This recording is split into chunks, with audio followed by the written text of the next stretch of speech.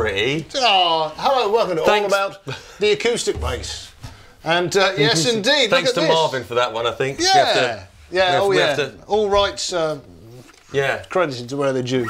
Yeah, yes. Yeah, still, you can't, that's only 4 chords, you can't copyright that, can you? Or can you? Probably, I think somebody has. Maybe with that little jingle thing. Anyway, so listen, this seems to be a slightly different. What are we doing? I thought, as we've taken on this lovely new brand of acoustic guitars, and there's an acoustic bass. Whoa! In the Alvarez range. So Alvarez have been around for around 50 years. It's an American company, but built outside of the States. Far Eastern built now, and we've got a whole range of acoustic guitars that, well, something for everyone. There's Grand Auditoriums, there's Dreadnoughts, there's smaller folk sizes. Okay, so this is a whole range of acoustics. Full range. I think we ordered about 80 different guitars, and we're just getting it down to now about sort of 40 to be stocking, to continue stocking. Okay. But this one, I thought, for working for a little bit with the bass, as this a gorgeous electroacoustic bass that they brought out is in the range. I thought we'd just look at the baritone. The baritone, yes, it's a lovely thing, isn't it? It is pretty, isn't it? Yeah, it's pretty. And this is only 500 quid. Like this, actually, we're matching 499. Okay. And a baritone guitar, for those that don't know, is it's a guitar slightly longer scale and tuned B to B, so a fifth below. It's right, isn't it? A fourth below. But yeah, so a B to B instead of E to E. Okay. So you get that lower register. So it takes just a little bit of altering in your head. You don't want to suddenly start playing your regular chords. You think, what? People get very confused. Yeah, it does something though to your playing though, doesn't it? We'll get onto the bass in a minute, but like the baritone, I don't know if you've had like a few minutes with it, man. It just makes you play differently, even just acoustic guitar. There's something else it's with really, that register. Well, it's a lovely sound, yeah. Yeah. So, but what they're doing with all of their electroacoustics, they've got some really, really good pickups. They all use LR bags. Systems, okay. So the preamp in this is really, really good LR bag system. This is solid spruce top, and you've got a laminate mahogany back and sides. If I could just flip that over. Oh, yes. Laminate nice. mahogany, all satin finish on the back, gloss on the top. You've got mahogany neck, rosewood board. Solid top, obviously, I guess. Right? This is indeed solid top. This is a rosewood sort of engraved, carved out one piece of rosewood for the bridge to get the extra stability and the break angle there, apparently. Right. Really decent tuners. Little cutaway up there so you can get up the dusty end. Get up the dusty end. Yeah. And yeah, just a really nice, comfortable size. Lovely. It looks really, yeah. It's all right. I personally don't own an acoustic bass. Have you got one? No, I really haven't. Never have. But I certainly wouldn't rule it out. It's one of these things. I think I kind of mates of mine years ago used to have them, and it always used to come out at the campfire. Normally, it was or like parties in the woods and stuff. Oh right, yeah, out camping. Did you do that? Yeah, we used to have parties in the woods. And out with the scout with master. The musos. Yeah, fair enough. Yeah. We'll leave it at that. Scoutmaster. Yeah, of course, there is a court case pending, so we better not go into that. No, it's nothing like that. This is my bohemian hippie mates that used to live on the canal in Watford on their boats, and we used to have like parties in the woods and yeah. Anyway. Wow, what a life. Yeah. But they used to come out then. I've done one recording session myself with that I had to get an acoustic bass like this for. It was just to get that tonality. I thought I could do it with the fretless, but no, they demanded that no, can't do it. You've got to have an acoustic bass. Right. So I think a Takamine or a Martin or something that I borrowed, but that was the only thing I've played over the years, really. Right. Apart from what's been in store and seeing what people wanted. So it is a very unique sound. It is an acoustic bass, literally as it is, not the traditional style double bass, or you're going to get a lot of different tones and swells with the fretless aspect to that. But I wonder what this would be like with flat wounds on. Have you ever tried that? That's a good shout. Would that work? Yeah. Oh no, it would do. Well, actually, saying that, you need normally bronze strings on these. Right. Do they make a flat wound bronze string? That's the question. I don't know, to be honest, man. So what's on regular basses then? Regular basses is nickel round wound. Well, that'd work. When would that not work? You should do. I mean, unless it's... Yeah, really. I mean, it's going to have some sort of connectivity there. But yeah, we should give that a go at some point. I'd love to. Yeah, it's going to make it feel a lot nicer. Yeah, all right. Not today. Not today. We haven't got time for. Haven't got time for that now. All that nonsense. All right. Well, look. Why don't we see what the preamp does? Yeah, show us some of the sounds. Okay. Who am I looking at, Chris? You want a bit of this? Right. You want a bit of this? Want a bit of this? So we have. You good? Look at that. Volume first. Bit of volume. You've got your notch switch, which I've got in the middle. You've got tuner built in, which is very handy. You've got the phase button, so if you get any feedback issues, which we were just in this little setup, so that's in. And let's take that out. Okay, right.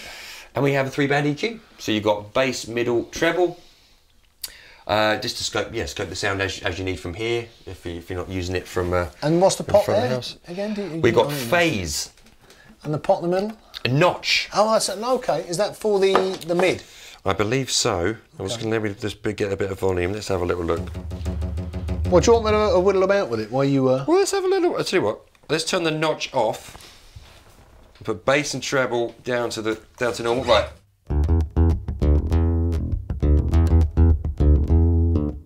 Notch, yeah? I'll wind it in.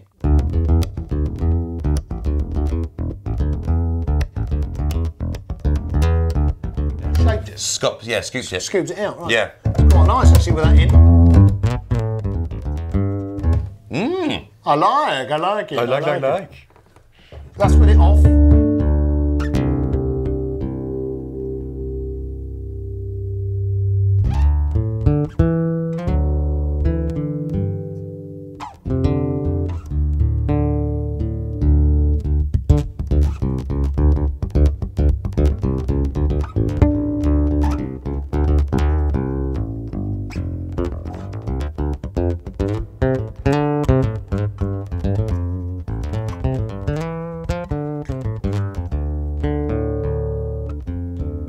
Sounds really nice. Yeah, that sounds very nice. Very nice clarity. We're going through a Fishman. It's not an acoustic. Obviously, it's not a bass amp, it's an acoustic amp that's yeah, absolutely designed to enhance sort of acoustic instruments. Right, that sounds very nice. It does. Of course, we haven't got it mic'd up. You've got it DI'd, so got the DI, and we've got a little bit of the natural sort of sound of the bass coming through as well from the mics in front. So yeah, really easy to play. To be honest, like I say, a lot of the finish in the neck is really comfy. It's not too big, really nicely finished with a satin finish. Right. No sharp edges or anything like that. The frets are nicely finished.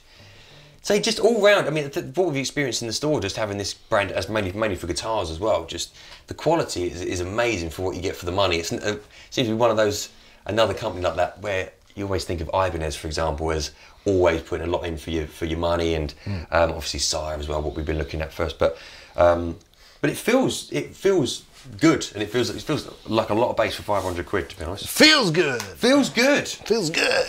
So yeah, shall we have a little play around, see what different sounds we can get out of it? Yeah, I just did that. You pretty much did it. Well, that's it. I'll do it again. No, this is it. No, I think the main thing is, I just want to see, like, say, what would you mainly use for? It really is, like, I don't know if a busker would go out.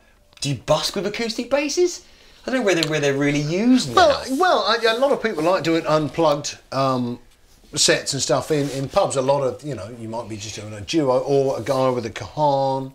Good shout, and all acoustic. And really, you just want that vibe. Yeah. Because people would see it.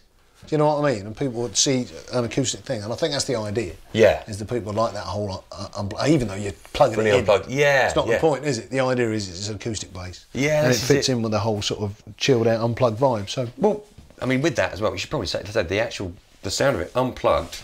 I mean, not through a pickup. I mean, you're going to hear it through the mic there, but it's a nice. Yeah. It's a nice usable volume, isn't it? Really, say with acoustic instruments, if you're not going to plug it in as well, it is still. Well, of course, that's another use for it is if you go off on holiday or something. Like say, go off in your caravan. Yeah, and take that with you in a gig bag, and you don't have to take it out with you. Then you just got you've got your own amplifier right here. You whip it out of an evening, and then when you finish doing that, you get your bass out, and then sit around the campfire and get on with it. There you go. That's what you do. Yeah. Yeah. Well, no. So this is their only bass, as far as I know, that we've got in at the moment. Right. We should probably do another acoustic bass. I think you only did one years ago, a couple of years back, of like what was around at that point. Yeah. Some Sigma stuff I think you had. There's a new Fender in the range, which is Fender around that sort of 200, 300 pound. Oh yeah. So maybe have a look at that. But this is one of those. Yeah, we do a little comparison thing maybe between the. Yeah, that's a slightly smaller body from memory, and I don't think it's a solid top, but correct me if I'm wrong. But this just feels really, really good. You can feel the quality in these instruments, and yeah, just really, really impressed by this brand. So Alvarez, they're back with a force. Cool. And back with the acoustic bass. Hey, nice one. All right, well, I think that's just about wraps that up, doesn't it? Yeah. Okay. So, see what you think. Give us a call, guys. Any questions? Otherwise, have a look online. Say, check out the guitars as well. The Barrys are good. The Baritone's Barry's beautiful. tone is a good one. Well, hey, Barry's tone. Barry's tone. Do do do do do do. Let's start that again. Look, that's a very nice finish too, isn't it? That sun bass. All right, cool. All right. This has been all Let's about have a the little bass. I've been Nathan. I've been Lee. Hope you've enjoyed it. Come and check it out in the store. It's really nice. It's nice. See you next time. Bye.